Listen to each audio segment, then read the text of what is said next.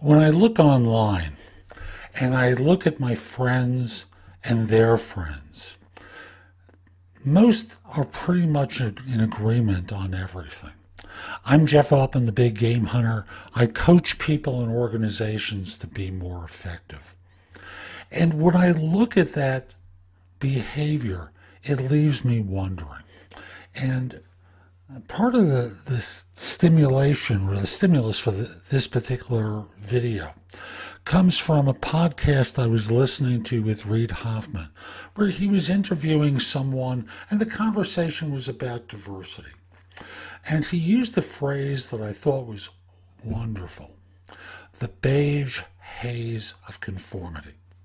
Now, clearly he was speaking about gender conformity, and it could have just as well have applied to race, religion, and any number of other variables.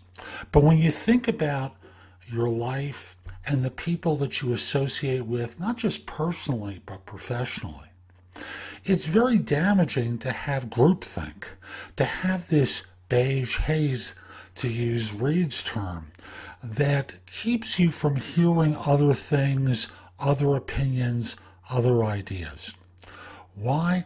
I'll just tell you a story in case you're not aware of it, but there was once a U.S. president named Lyndon Johnson, and he surrounded himself with people who generally agreed with him. I don't want to call them sycophants, because they really weren't, but they held the same opinion as him. There was no difference in the thinking. And thus, when one said something, there were generally head nods, and the president wound up agreeing.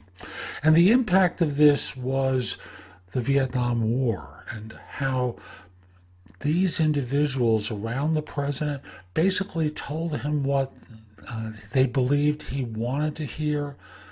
I'll be kind, needed to hear, but there was no disagreement.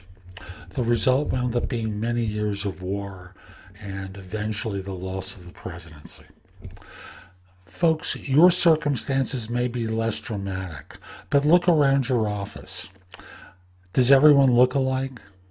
That's just not simply race, but gender, sexual orientation, a whole host of other variables. And does the thinking that everyone's communicating generally the same?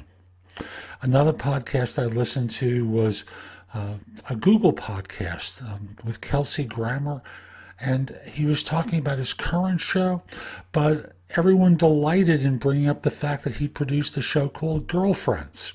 And Girlfriends had a half-black writing room, half-white writing room, and the same wound up being true of the gender of the individuals there.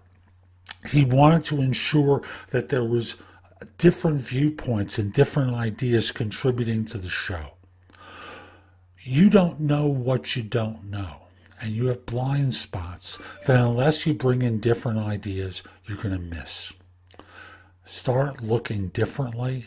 Start thinking differently in your hiring and encouraging people to speak up in order to ensure that you're getting different thoughts. Hope you found this helpful. I'm Jeff Altman. If you're interested in my coaching, you reach out to me on LinkedIn at linkedin.com/IN/The Big Game Hunter. Once we're connected, message me that you're interested in coaching. We'll set up a time for a free discovery call.